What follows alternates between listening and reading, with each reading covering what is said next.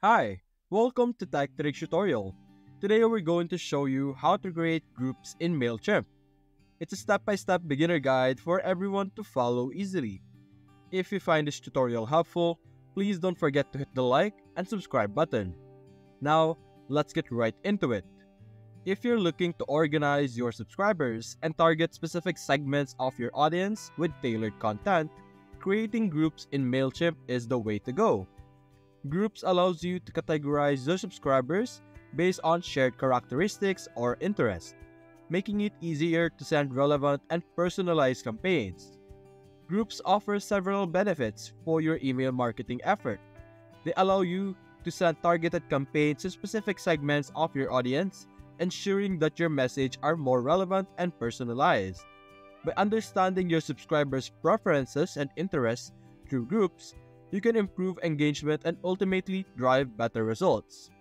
Now, in this situation that we are going to show in today's video, for example, we have no audience. Now you're trying to build your own group.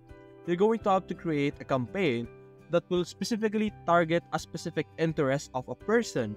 And then you would know whoever signs up for that specific campaign, you would know that that will be their specific group. You know the specific interests of that group of people. Now you could create your segments over here on the left side, and you could also add tags over here so that you could categorize them and organize them however you want.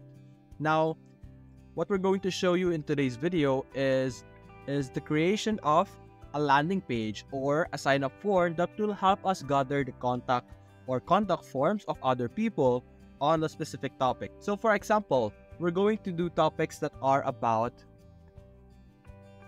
a specific product. Now let's say the specific product is about a cell phone.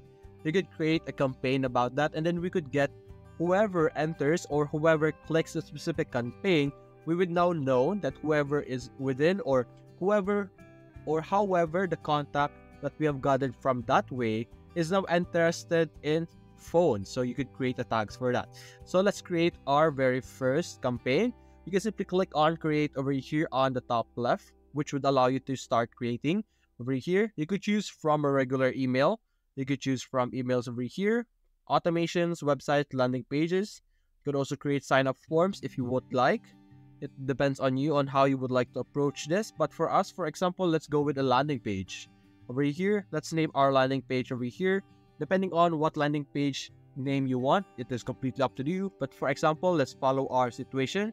Let's say mobile phone information, just random landing page for now.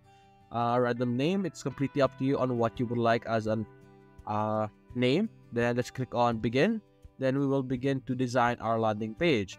Now, like I said earlier, whoever accesses our landing page over here means that they are interested in the topic of the landing page, meaning you would know that that specific group that enters the landing page is interested in that specific section. So now you know whoever, or you now know the specific contacts of those who like a phone, and you could make personalized emails about them. And over here, you're going to have to select a simple template for your landing page. You could choose any of this option that you are seeing right now. For example, you have your lead generation, promote products again, promote product, and basically lead generations once again. We could go with the lead generation over here since there is some sort of phone over here. Right now, the templates may include placeholder, stock, and copy. Before you could use, you must accept additional term. We could accept this, and let's try using this template over here. And now, as you can see, we will be redirected to this editing page. It is very similar to how you create a email. As you can see here, we have your preview in this left side, and you have your blocks over here on the right side.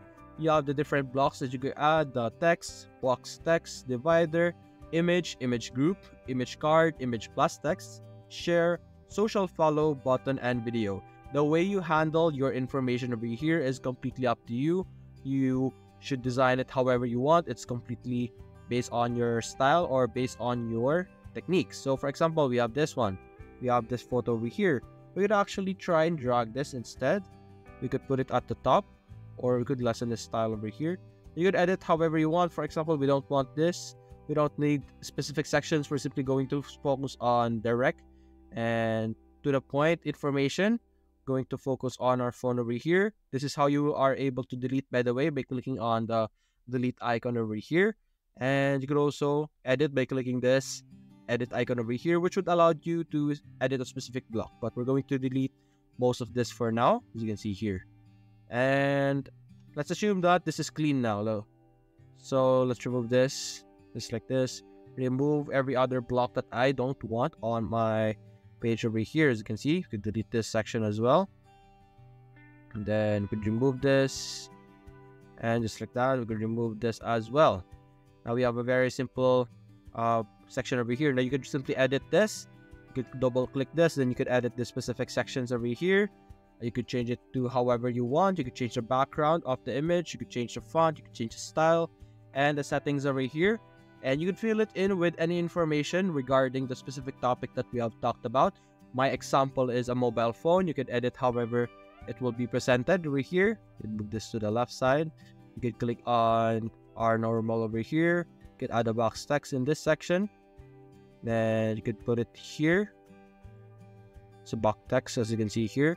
I think what you should do with this one instead is to have two columns, as you can see. Then you could have the photo on the other side itself instead of having it to be on another block over here, as you can see. We're going to try and see this, save.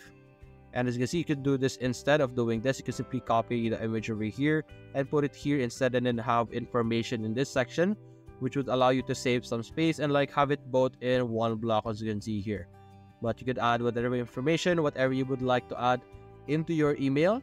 And whoever subscribes to this email or landing page that you have created would allow you to categorize the people who have joined this. Now you can simply save and close whatever you have created over here in Mailchimp landing pages.